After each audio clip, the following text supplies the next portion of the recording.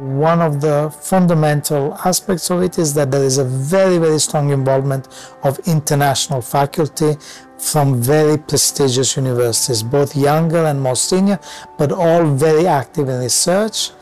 They will come not just as guest lecturers, but they're heavily involved with the planning of the courses and the teaching of the courses in several visits in person that they will make here.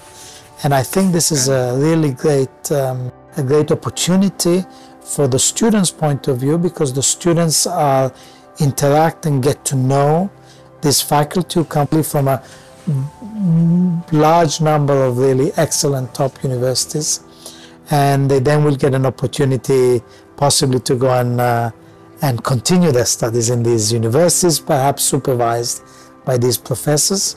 But also there are so many international lecturers who are willing to donate their time, because basically they come as volunteers. You know, we offer we reimburse their expenses, but they're doing it in their own time as volunteers, and they're so willing because they know that it is a program with a good structure, and they know that it is something stable, and they are happy to help students who are willing to learn. You know, the second crucial element is that all the students are supported by full scholarships for their studies. This has been like this from the very beginning.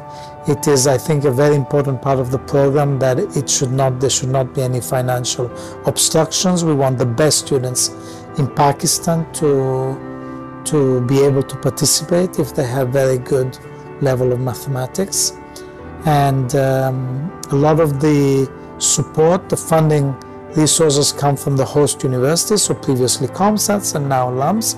Some additional funding comes from other organizations, including ICTP, who has funded some international students. So it's not just the professors who are international, but also the student body.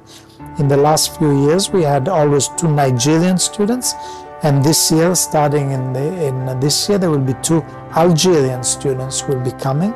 And I think as the program goes on, this aspect of the program will also increase. I am already sure that in a few years' time, European or United States students who are a bit adventurous might come and follow this program, because I think this program is just as good as any other master's program in the world. So I am looking forward to the day when the students from Europe will come and study here.